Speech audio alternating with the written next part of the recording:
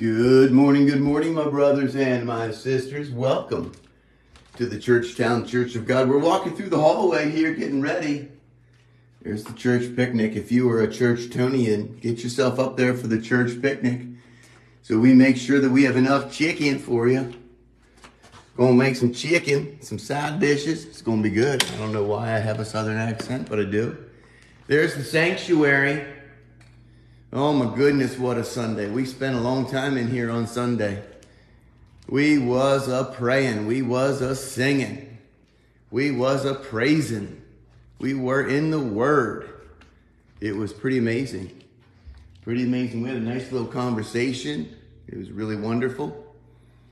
Talking about church, talking about pastoring, talking about leadership, just sitting and talking. That's one thing we can do here at Churchtown, which I'm not afraid to do, is just sit and talk.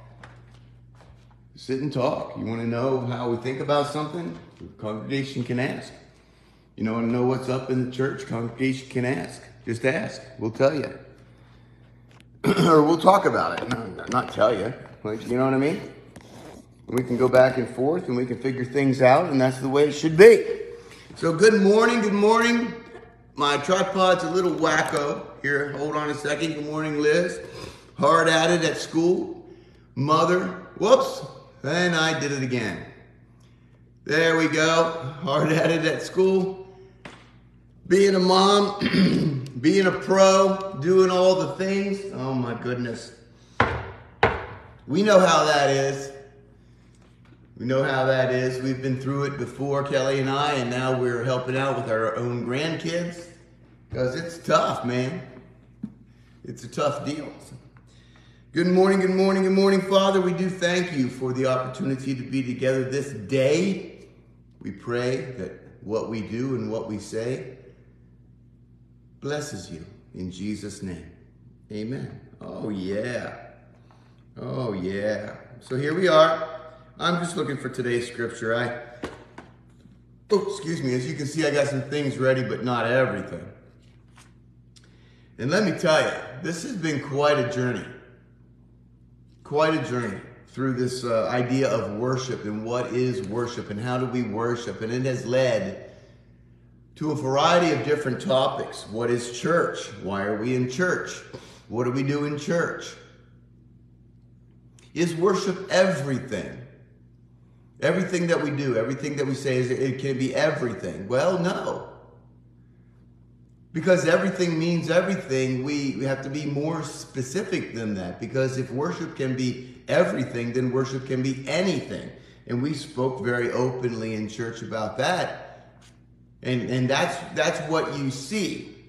Last week, if you get the Churchtown Weekly, I wrote about Orthodox Christianity and faith in the resurrected Christ and the truth of the Word of God has been pushed to the margins of society. We were once in the center of society, and I don't know if that is such a good thing. But the ideas of Judeo-Christian ideas were the centerpiece of our law, centerpiece of our culture, centerpiece of our ideas about family, justice, all these different things, and now they're not. But in the effort to maintain that power, that prestige, that wealth, and you can call the mainstream, dare I say, Christian church in America has done anything and everything that it can to attract people. And in so doing, anything has become form of worship. Worship yourself, primarily. Worship the idea of being an influencer, having power and influence. Worship money, as we see through the prosperity gospel, and come to church so you may be blessed. Worship all of the sinful pleasures of the flesh through taking drugs and sex cults and those sorts of things. Worship the idea that you are your own God. New Age this and Unitarian that. In the effort to stay relevant, because human beings are desperate to do that, the church has done anything. And we live by this idea that worship can be everything. Now, like I said on Sunday, for the average Christian, for the understanding Christian, it has a different connotation, meaning we understand, we say everything that we do, whether you eat, as you sleep, whatever you drink, or do it to the glory of God. The work that you do it for the glory of God. What you speak, how you speak, where you are, what you're doing, how you treat your neighbor, do it for the glory of God. The Orthodox Christian understands that, but like I said, when we get it in our heads that worship is everything, it makes it easier for us to be led astray. Therefore, worship can be anything. So I hope that makes sense. That was one of the points that we talked about on Sunday. And Sunday was all about how not to worship. Now, of course, there's naturally overlap when you start talking about the scriptures and Jesus says, "Get behind me, I never knew you," after all of these folks said, "We did all these things in your name." We even talked about that last week here. It's hard to talk about how not to worship, or how to worship when you're talking about how not to worship. I mean, the compare and the contrast. But this week's focus will be on, okay then, what does Scripture say? I'm not going to ask the question, how do we worship, or how do you worship? We could go on and on and on about that, and probably have as many different, when I'm walking, through the forest, when I'm on the Appalachian Trail, I can make many testimonies regarding where I feel most worshipful, including in this sanctuary right here. I'm going to ask the question, what does Scripture say how we are to worship? And we're going to take that. Now, obviously, it will overlap in the other direction probably this week. Well, we don't do that all the time, do we? Therefore, we have a negative example. My scriptural wanderings have taken me to Isaiah 58, which you may or may not consider a text that is particularly about worship. But then again, I don't think many of us, or excuse me, it's not a coincidence. I mean, the weather needs to decide what it's going to do. The pollen needs to decide what it's going to do. It is late August, and I'm getting high pollen alerts on my phone. Who knows? I can certainly feel it. Can you hear it in my chest, in my voice? What a season. What a season. It's been a difficult season weather-wise, not necessarily for me as a human. I mean, I got these seasonal allergies, and the pollen seems to be rather consistent throughout the course of the season. But like I said, it has taken its toll between the drought and then the heat and humidity and then the thunderstorms and hail. It has taken a toll on the physical property here. Last Sunday, up there's a mini split, and last Sunday people got to witness this mini split just explode with water, running down all over the place, all over the organ. It's hard to handle all of this without many breakdowns. So now it's been harder on the equipment than it has been on me. But we said, how many people have considered swipe left to reveal comments? Okay, so there we go. Okay, Liz and Mama D and Carol, and check in. Let me know that you're here. Let me hear. I can see the individuals here. Good morning, good morning, good morning. Welcome to Turning on the Lights. Talking about worship and leading into Isaiah 58. I said last week in church, a couple days ago, right? Sunday. The Sermon on the Mount. Do you often consider that a sermon about worship? Well, if you go to the Sermon on the Mount, and you go to Matthew 4. Let's just take a look at this. And again, I read this a billion times. Okay, maybe not a billion times. Where are we? Matthew 5. Where's Matthew 4? Here it is. Jesus being tested in the wilderness.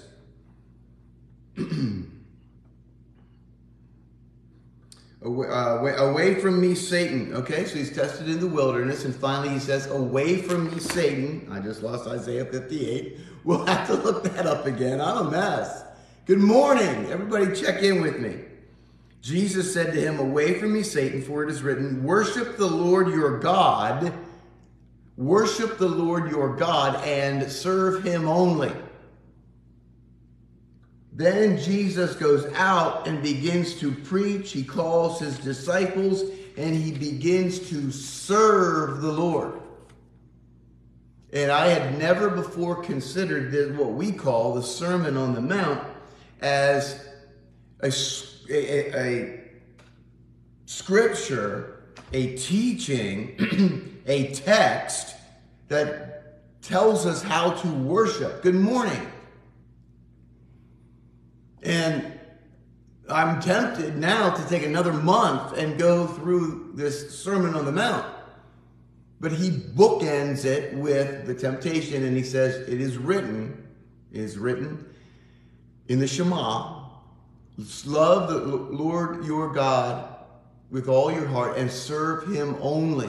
Worship only God and serve only God. And then at the end of the Sermon on the Mount, he says, whoever follows my teaching is like one who builds their house on solid rock. The rock of Christ, the rock of the profession in faith in Jesus Christ. You remember when Peter says, oh, you are the Messiah. You are the chosen one. You are our Savior. And he says, surely this is of God, Peter, not of you. This is of God's Holy Spirit. And upon this rock, I will build my church, upon this profession. So we have these bookends. Worship God and serve him only. And then he goes through all of these teachings. What do you think they're about? They're about worshiping God and serving him only. How do you do that? Boom. You follow the will of God.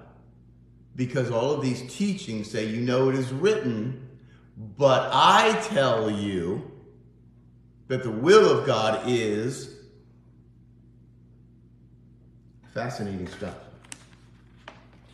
So we worship God alone, and we talked at length about that. What does that mean to you? And another point that I brought up on Sunday was we talk about these ideas of worship that are brought up in Scripture, which means to fall face down in the presence of a holy God. And when we talk about Old Testament stuff, and when we talk about the example, falling face down in the presence of a holy God and worshiping and understanding. And I said that the glory of being a New Testament Christian, of being a faithful disciple of Jesus Christ, is that we know to fall down in the face of a holy God. But by the grace of God, we are able to look back up and walk with him, talk with him, seek his will as we dwell in his kingdom. Oh, that's the amazing power. That's the amazing power of the good news of the resurrection. So let's do some reading here this morning. We'll get you on your way. Something for you to check out. Isaiah 58. Is the Sermon on the Mount a scripture? Good morning, Deb. Is the Sermon on the Mount a scripture about worship? I think so.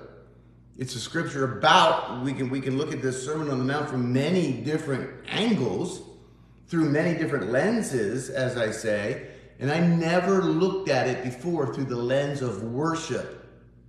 But he distinctly tells us, as he tells Satan, you're done, get behind me. Get out of here. Because it says in Scripture, the Word of God says, worship only God and serve him only. Now, boom, he goes and he ministers. Begins to profess, repent, for the kingdom of God is at hand. Good stuff. Shout it aloud. Do not hold back. Raise your voice like a trumpet. Declare to my people their rebellion and to the descendants of Jacob their sins. For day after day they seek me out. They seem eager to know my ways, as if they were a nation that does what is right and has not forsaken the commands of its God. They ask me for just decisions and seem eager for God to come near them.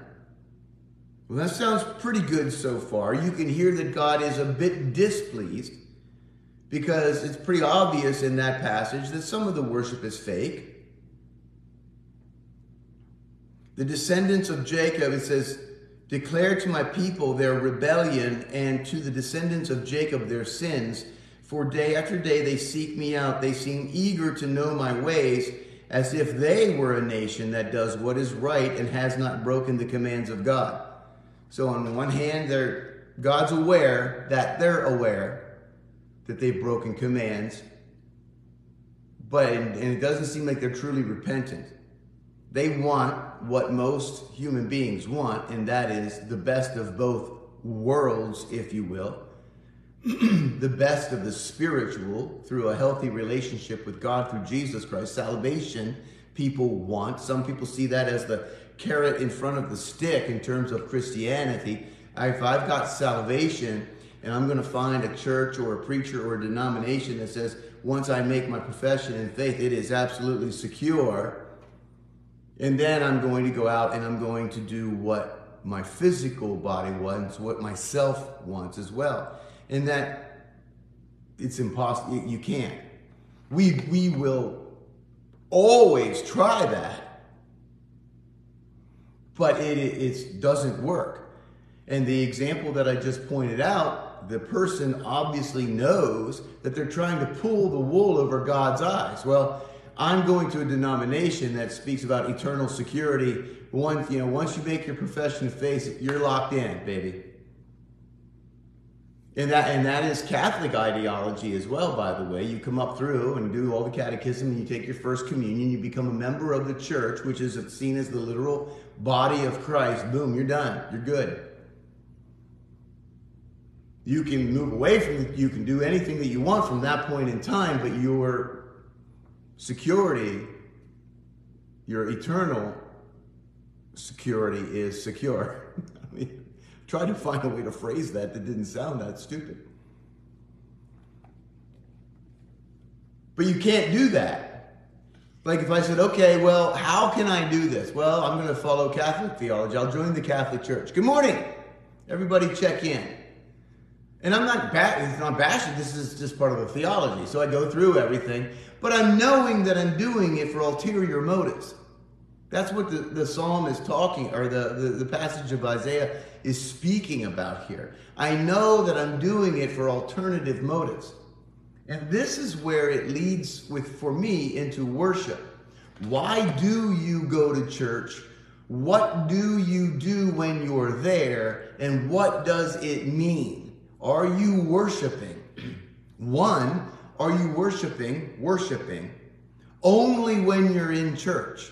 Is that the only time that this theophany, right, the indwelling of God's Holy Spirit, this realization of the presence of the Holy One is with you? The only time? That's not to say that church and the environment of being with fellow believers and hearing the word and praying and singing the songs and all of that can't lead to a more mountaintop experience as you experience the collective experience of God's Holy Spirit. But one of the first self-examinations is that what church is for? The other 167 hours of the week, not so much. That's one of the first points of discernment as to, okay, what do you think church is about? What do you think worship is? Are you recognizing and being intentional in your relationship with God through Jesus Christ that you worship Him? I'll say constantly, but that's also impossible. We are not the 24 elders of Revelation with Him in His presence all the time. But are we, right? Is it throughout the course of the week? Do you feel that worship in the little things of your life, in the people that you meet, and your prayer life, and through the music you listen to, and through your family conversations and your prayers around the dinner table? And do you worship Him? So that's one of the first points of discernment. Because if you're like, okay, no, it's all good because I go to church. It's all good because I go to church. And moreover, I go to an Orthodox, Bible-believing church. So I get my little shot in the arm every week. I'm good. I believe, good morning, Xavier. I believe what they're saying. I'm good. Knowing that there isn't anything else the rest of the week. That's the same as what Isaiah is speaking of here. You know what you're doing, man. You know what you're trying to do. You're trying to play God, and not play like be God. You're trying to play Him in some sort of a game, like, look at me. I'm worshiping during this time. I believe what they're saying during this time. But then you go to something like the Sermon on the Mount and you hear Jesus Christ Himself say, worship God only, serve God only, and then go through what we see as like 4 chapters of behaviors regarding worship, and you don't do any of them. Do you think that your faith at the end, all right, Matthew 7, do you feel that your faith is rooted in the solid rock?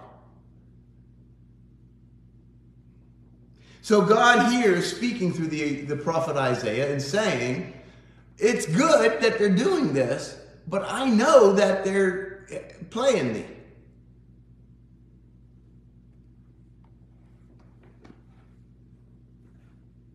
Human beings, right? And this sounds an awful lot like we did this in your name. We did that in your name. We cast out demons in your name. And Jesus Christ says, get behind me, you evildoer. Get behind me.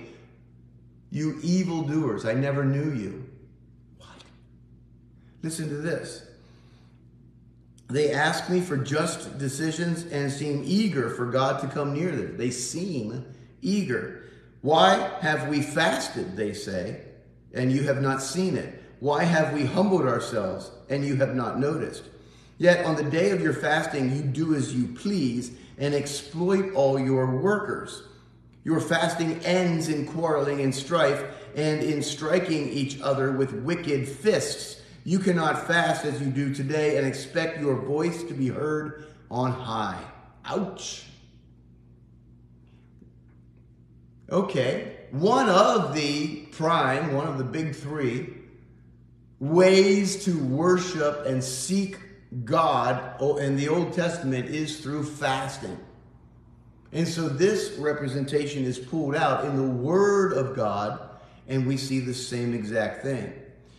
And again, you want a New Testament translation of that? Look at Matthew 7, when the people say, we cast out demons in your name, we healed the sick in your name, etc., etc. And He says, get behind me, I never knew you, you evildoers. These people are saying, but Lord, you see our fasting, we're following the law, we're doing all the things that we should be doing, but God sees the heart, as we say. And God speaks right back to them, I know you are. But while you are professing faith and professing to be worshiping me, you are treating others like garbage. And your fasting itself will end in fisticuffs. Now, I don't know if that means, like, look at me, I'm fasting better and harder than you, and we end up fighting over that literally, or if it just means they don't care if they even do violence while they're professing to worship a holy God. But God is seeing right through the fake. And that's the point of the whole passage. And we'll go on a little bit more, but Isaiah 58, read it today, through the lens of worship. And I'm telling you, more and more, I'm thinking as I go from passage to passage and old to new and prophet and wisdom and Torah and gospel, more and more that all of Scripture, and maybe this is a dumb, naive statement. Maybe there would be 1,000 theologians out there that would go, duh. All of Scripture is about worship. We look at Scripture through the eyes of worship. Because every time I turn to a Scripture and I look at it through the lens of worship, how does this speak to me, teach me about how to worship? It's there. And like I said, there's probably 1 million people way smarter than me that are going, duh, no fake. But I was very excited on Sunday. I was very animated on Sunday because this is exciting for me. I'm not going to fake that. It's super exciting for me. It's like a new lease on how to be a follower of Christ. I thought I was doing all the things. And they were sincere. Of course, as a human being, there are those times. But for the most part, I'm not like Isaiah 58. I'm not like, okay, well, I got a job as a pastor, so I better do this, that, and the other thing. And I think I can fake out God to make sure I believe I'm... for the most part, the things that I do in reading and singing and worshiping and praying and submitting and those sorts of intentional things I do are sincere. But now my eyes are being opened to so much more. Let's look at another part of the passage. Is this the kind of fast I have chosen, only a day for people to humble themselves? Is it only for bowing one's head like a reed and for lying in sackcloth and ashes? Is that what you call a fast, a day acceptable to the Lord? This is what you're giving me? I call for fasting. And on the one hand, okay, so you're like, okay, I'll follow the law. I'll do my fasting. I'll lay in my sackcloth while I'm running my business. My thoughts haven't changed. I seek not to draw any closer to the Lord. I'm just trying to do what he says to do. Good morning, Nance.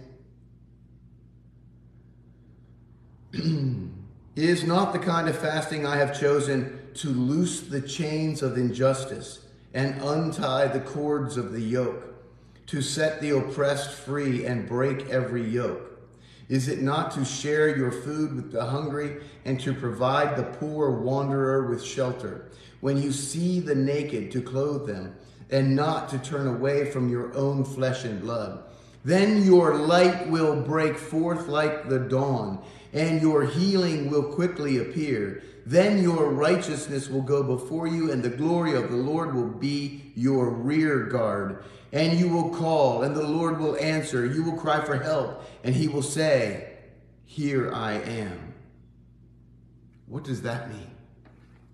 Well, there's a list here of very specific things. Well, no, they're not actually very specific things. Overall, that list means all that you have belongs to the Lord, so use it according to my will. Who you are is a result of the Lord's creation. Use it according to my will. If you are wealthy and have much and profess to be a follower of God, Old Testament, submit yourself to God and care for my creation. Care for your own family. Care for my creation.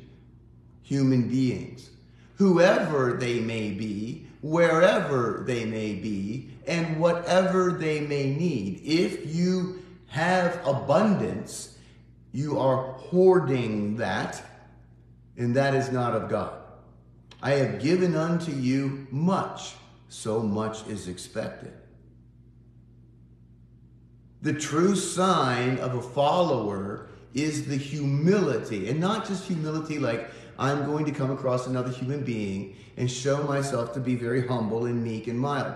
It is humbling humility, humbling your pride and ego and sense of self before a holy God, and seeking his will. For only those will find the narrow path are those who actually follow the will of my Father. Scripture teaches us through Jesus Christ. Those who find that narrow path are those who actually follow the will of my Father. So you see, not the more things change, the more they stay the same. Isaiah 58 is saying, you want this, you want me.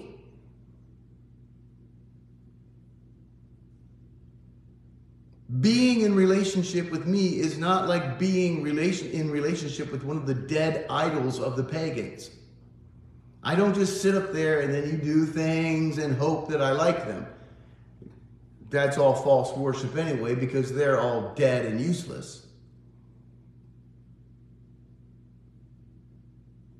Worshiping me means turning yourself over to me, trusting me, and following my will. And he talks about caring for his creation and his created.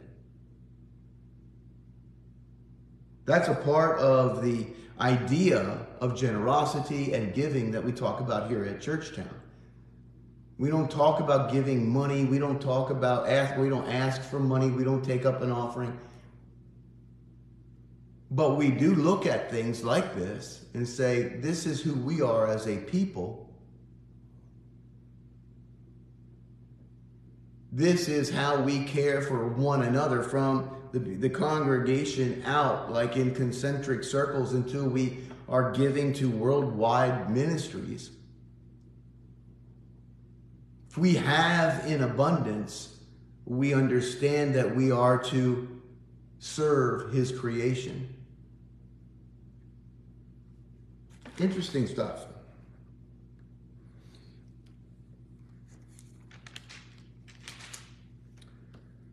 Here it is. The Lord will guide you always. Verse 11, we'll finish off with this. The Lord will guide you always. He will satisfy your needs in a scorched land and will strengthen your frame, not your fame. He will satisfy your needs in a scorched land, and he will strengthen your frame. You will be physically able to do different things. You will be like a well-watered garden, like a spring whose waters never fail. Does that sound familiar? Your people will rebuild the ancient ruins. We know that happens, and will raise up the age-old foundations. You will be called repairer of broken walls, restorer of streets with dwellings. If you keep your feet from breaking the Sabbath and from doing as you please on my holy day, if you call the Sabbath a delight and the Lord's holy day honorable, and if you honor it by not going your own way and not doing as you please or speaking idle words, then you will find your joy in the Lord, and I will cause you to ride in triumph on the heights of the land and to feast on the inheritance of your father Jacob. For the mouth of the Lord has spoken. We hit another one of the big three, and that is the Sabbath. The big three of the Old Testament. The Sabbath. What do we do on the Sabbath? The Lord has ordained this time in the Old Testament, the seventh day, Saturday, the day of rest. Do you observe his command? Now we're talking Old Testament here. Do you observe his command? And his command is not only to rest, but to worship. You are given extra time by the Lord. You are told by the Lord to lay down your plow Lay down your work, cease your commerce, and focus on Him. Are we doing that earnestly with a heart that seeks the Lord? Or, just like fasting, are you like, okay, it's the Sabbath? This is what he is saying in Isaiah. And you say, well, we don't observe the Sabbath. Oh, it's a whole different discussion as we move through the cross and Sunday. We worship on the first day of the week, not the last. That's because Jesus Christ flipped everything around. He was resurrected on the first day. Sabbath is the seventh day. And we don't often think of that, right? We don't often think of Sunday as the first day of the week. Do you? I mean, for the longest time, I guess, especially pre-Christian, it's the end of the week. It's like the last day of the week. And then Monday starts a new week because Monday starts a new work week. Anyway, when we look throughout Scripture, we see the same thread. Will you, and are you willing, will you be intentional about submitting yourself to me? In the Old Testament, via my commands. In the New Testament, seeking the will of God first. Seeking the kingdom first. Are you doing those things in earnest? In humility? Setting self aside and seeking me. In the Old Testament, through the law. In the New Testament, through faith in Jesus Christ. The message is the same. The heart condition of the human is the same.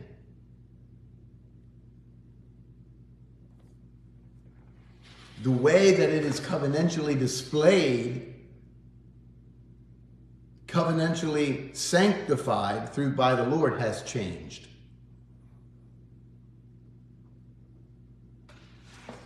But how we are in relationship and what that means and what that looks like and the way our heart must break for Him has not. Whatever scripture you may be reading today, read it through the lens of worship and see how it turns out for you. Father, we thank you for the time that we share together. We thank you for opening our eyes.